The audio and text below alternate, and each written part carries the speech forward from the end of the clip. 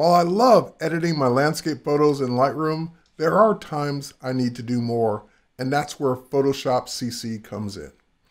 I've got Photoshop CC open with this amazing scene captured in New Zealand by pro photographer Chris Burkhart. There are a few things I'd love to do to make this amazing photo even better. The first thing I'd love to do is just simply straighten the photo a bit. It's a little tilted to the right, and we're going to go ahead and fix that by switching to the crop tool. But you'll also notice that I've got content aware enabled. What that means is that when I go ahead and tilt this image and it normally gives us those dreaded white spaces, I don't have to run from them. I don't have to pull them in. I can actually go the other way. Because once I click commit, it will actually build the missing spaces using content aware fill. Now that I've got that in place, the next thing I'll do is remove any distracting elements. His campsite's here and we no longer need it.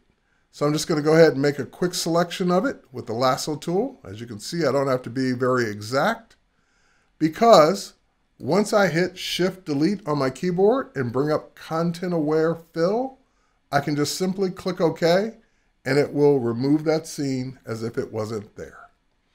Now, the next thing I'd love to do is replace the sky. The sky is pretty good, but Chris actually captured a better sky in this scene. So what I'd love to do is first of all switch to my Quick Select tool. And with Quick Select, just with one simple drag, I can go ahead and select the existing sky. Now we'll head over to the better sky and we'll just simply copy it.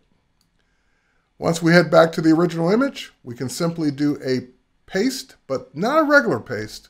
We're going to do a paste special paste into, because that'll do a couple of things. It'll generate its own layer and layer mask. And when I zoom out a bit, I can use free transform to scale the sky up and get it just in place the way I want. Once I get it where I want, I can go ahead and click commit, zoom back in, and I can take a look at my finished photo. Here's my before and here's my after here in Photoshop CC.